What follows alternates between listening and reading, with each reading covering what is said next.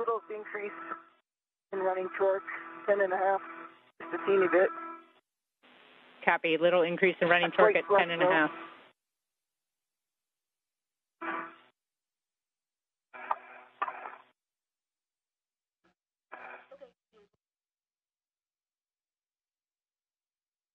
Great communication there with Sunny Williams, NASA astronaut, as she continues to put the replacement planar reflector in place, talking of the turns and torque used by her tools to affix that replacement of the planar reflector.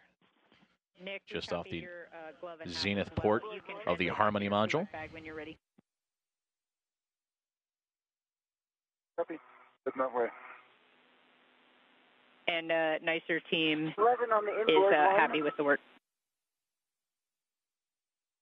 Standing. And Sunny. This is Mission Control Houston. As you've heard, the first task of today's spacewalk is now complete. The replacement of a failing rate gyro assembly, RGA number 2, has now been replaced with a new healthy unit.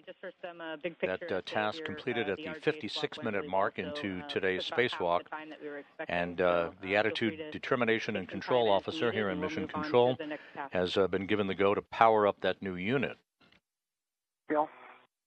Nick Hague and Sunny Williams, almost an hour into today's spacewalk, will now stow the old rate gyro assembly back into the airlock before they press ahead to the next pair of tasks, in which they'll split up, with Nick Hague conducting the installation of patches in the nicer telescope payload on the outside of the International Space Station.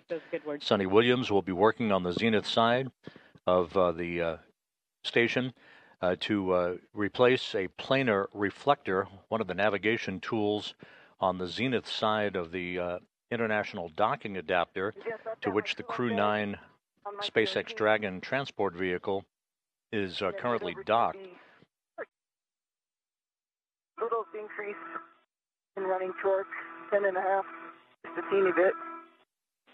Copy. Little increase in running torque at 10.5.